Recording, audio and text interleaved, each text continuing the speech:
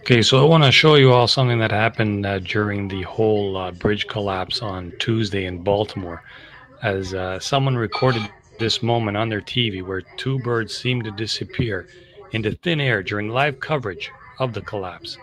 You can see two birds here, and all of a sudden, you don't see them anymore. I recorded something like this on the Japan tsunami about 10 years ago or so, where there was a bird flying midair and all of a sudden just disappeared.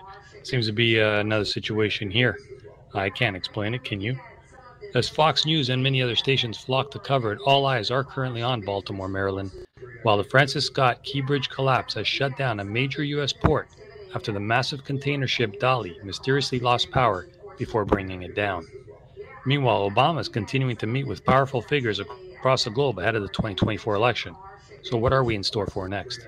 Let me know in the comment section below. Always interested to hear your take. But yeah, if you're new to the channel, subscribe and we'll give you some more information as we get it. But this is definitely a strange one. Can you explain it? Again, let me know. Comment section below.